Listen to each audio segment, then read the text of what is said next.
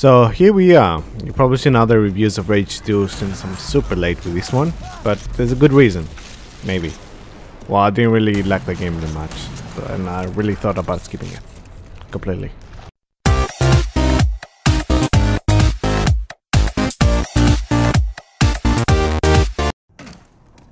So after you get past the extremely skippable and boring starting scene, you'll find this is as exciting as it gets for the story wise. It's in a word, skippable. So I played it for a few hours and so far nothing really makes me want to invest any kind of time into the story or even paying attention. You'll find many scenes that come up, you just want to skip them straight away without even paying attention. And really it's unfortunate because so many things about Rage 2 make you wonder what the hell the developers were thinking when they're making the game. Now don't get me wrong, this is not completely bad game, but there's so many things wrong with it that they should have really, taken the time together, especially how Rage 1 came out so many years ago. So first of all, the lack of compelling story, the uninspired characters that you are or others are. Take the starting for example. You get to choose either male or female, and if you choose male for example, the female is apparently a buddy of yours that gets killed instantly. Another friend of yours pops up, makes a cheesy joke and saves you. And this kind of makes you wonder what the fuck is wrong with the people there, the lack of empathy,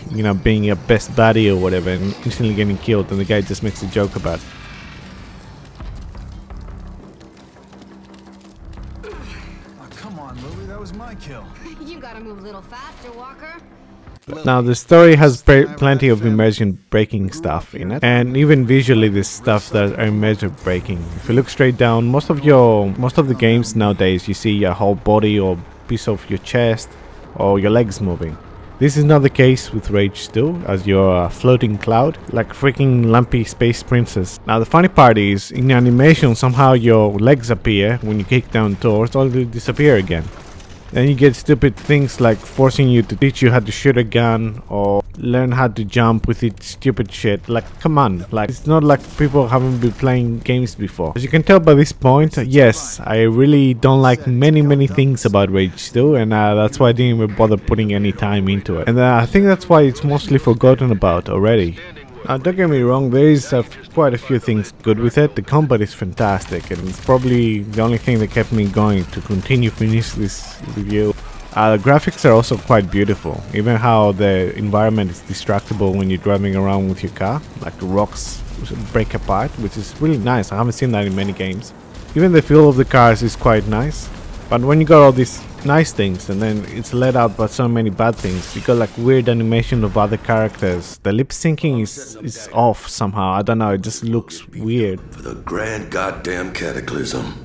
Don't know if you know, but Project Dagger involves you driving a jury-rigged tank into Authority headquarters. You got the stupid storyline that's so dull and boring that from the start you don't want to pay attention to the rest. I mean, come on, like, poor writers there, what were they thinking? And this is kind of the whole wrap-up with Rage, you get 2 or 3 things that are really good and the rest that are absolutely crap. And I think that's why this game has been forgotten so easily after a few months of being released. So as you can guess, this is definitely a skippable game, because as much as the combat is enjoyable, the rest isn't. And unless you find it for a cheap sale for like $5 or something, then yeah, maybe it's worth considering getting. But otherwise, definitely a skippable game. Anyway guys, thank you for joining me.